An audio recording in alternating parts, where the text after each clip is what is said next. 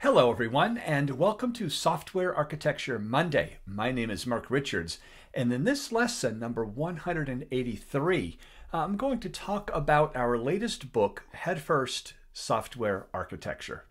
You can get a listing of all the lessons I do in Software Architecture Monday on my website at developer2architect.com/lessons.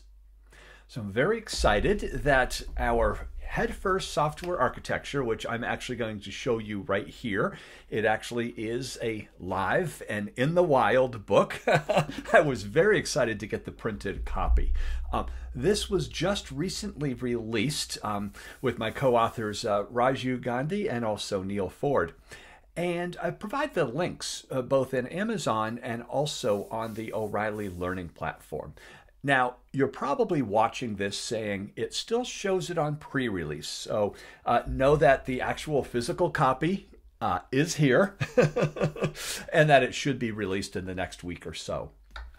I wanted to talk about this book. I haven't done an actual lesson on the release of any of my books, but this was 2 years in the making. So we're quite, proud of this accomplishment and very excited that it's now released. Before I show you a little bit about Headfirst Software Architecture, I wanted to show you some interesting things on the cover. Just a few Easter eggs. First of all, you'll notice that this woman is holding up a platform with the three of us. And as a matter of fact, you can see there's Raju, there's myself, and there's Neil Ford. And so that's kind of the first little Easter egg. But also in her pocketbook, she's actually holding our fundamentals of software architecture, which I'm actually going to talk about in a little bit. But in that book, we coined the 2 laws of software architecture. And as a matter of fact, those 2 laws are depicted in the cover of this book. The first is that everything in software architecture is a trade-off. So we have the little scales there of balance, but also the platform that we're all standing on, that why is more important than how. So just a couple of the Easter eggs in the cover just to have a little bit of fun. You may be wondering, how does the Headfirst Software Architecture book compare to our prior book, The Fundamentals of Software Architecture? I want to talk a little bit about those differences. Part of that difference between these 2 books is just in the style of learning. The Headfirst Software Architecture book, and specifically the whole Headfirst series, is a very graphically oriented way of teaching. Whereas our Fundamentals of Software Architecture book is a very more of a traditional approach to kind of learning, where we have a lot of diagrams and a lot of text. But also, we were able in the Headfirst Software Architecture to add things that weren't in our Fundamentals of Software Architecture book, specifically things like the difference between architecture and design. We went a lot deeper into our 2 laws of software architecture, as well as diving a little deeper in terms of architectural characteristics and kind of classifying those. We have a chapter in the Headfirst Software Architecture book about modular monoliths, which didn't make it into our Fundamentals book. And we completely took a different approach when it came to describing microservices and also event-driven architecture. Now, one of the differences you'll see in the Headfirst book is a lot of characters. There's characters asking questions and having conversations between themselves. Certainly, there's a lot of text, but not a whole lot of text. It's more describing software architecture through diagrams and a lot of exercises and kind of things like crosswords to kind of, have a little bit of fun, but also enforce that learning of these hard concepts. So what I want to do is kind of show you the inside of this book and talk about each of the chapters very briefly. And what better place than chapter 1? So let's get started.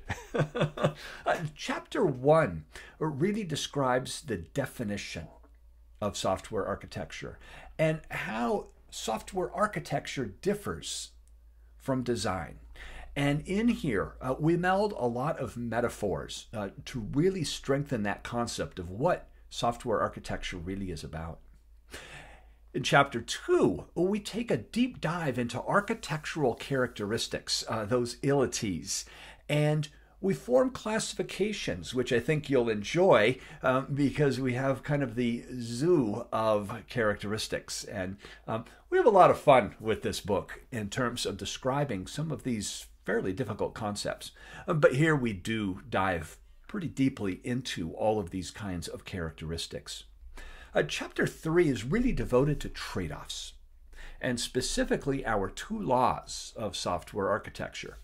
Everything in software architecture is a trade-off, and why is more important than how.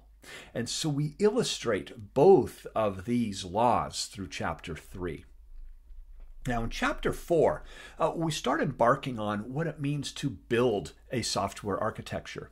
Those logical components, the building blocks of an architecture. And here you can investigate what it really means to build an architecture component and what it means to build a logical architecture and how it's reflected actually in our source code itself.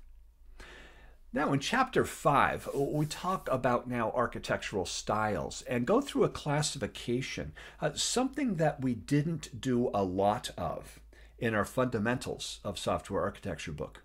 And as a matter of fact, we talk about technical versus domain partitioning, monoliths versus distributed architecture, and kind of those core differences between all of these different kinds of categories and philosophies. Then the rest of the book is basically dedicated to 5 different architectural styles. In the next 3 chapters, we really focus on the monolithic architecture styles. We have a chapter dedicated to the layered architecture. We have a chapter dedicated to modular monoliths, and also then a chapter dedicated to microkernel architecture. And we have a lot of fun showing these kind of architecture styles and metaphors and through graphics. It's quite fun. Now, we do have something unique in our Headfirst book that isn't in any of the other Headfirst books. We had quite a challenge because we're not coding or learning a programming language. We do have exercises, plenty of exercises, but we wanted a way to bring everything together. So we came up with this idea of do-it-yourself chapters. Now, chapter 9 is our do-it-yourself chapter where we introduce an architectural kata, a problem. And this entire chapter is for you, the reader, to go from start all the way to finish and create an architecture using a monolithic architecture style. Then we switch over to the distributed architectures. In chapter 10, we talk about microservices, and also chapter 11, event-driven architecture.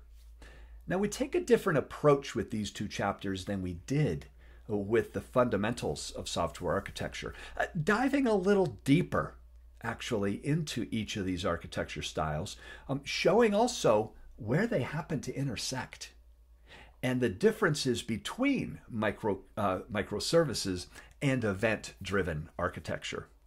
Then we have another do-it-yourself chapter written specifically for you to be able to create a distributed architecture for another kind of problem. Now, every Headfirst book finishes with the final chapter, the leftovers. And these were 6 topics that we didn't have a chance to dedicate an entire chapter to. Things about, for example, soft skills of architecture. And we did focus a lot on those soft skills in the top 6 topics we didn't cover in the book. Now, the Head First book is very graphic, and I would highly recommend the printed copy of this. It goes together so much better than the online version that I've actually been looking at. So enjoy reading this, and very excited about the release of this book. So thank you so much. This has been Lesson 183, kind of getting excited about and introducing our latest book that we just published, Head First Software Architecture. Enjoy reading, and thank you so much for listening.